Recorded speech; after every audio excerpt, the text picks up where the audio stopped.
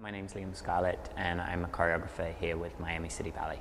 I was here last season.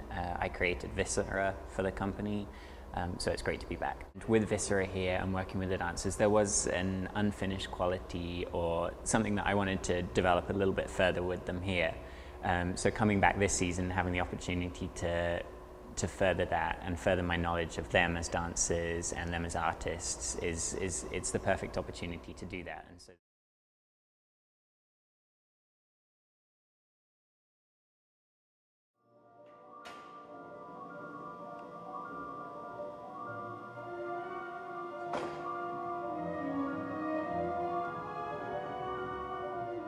the music is his second piano concerto.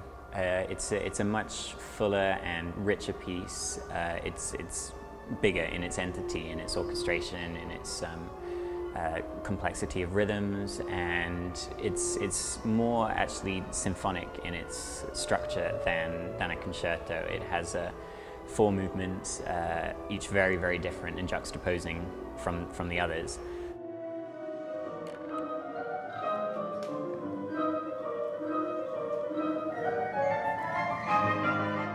When I was initially commissioned to do this second piece, there was such an overwhelming sense of joy and ecstasy because it was so nice to know that I'd be coming back. And then there was a certain amount of pressure that set in because Viscera was so well received here, and I was immensely proud of the piece. You know, to have that kind of acclaim with a first piece with a company that I'd never worked with before. For me was very, very humbling and also fantastic.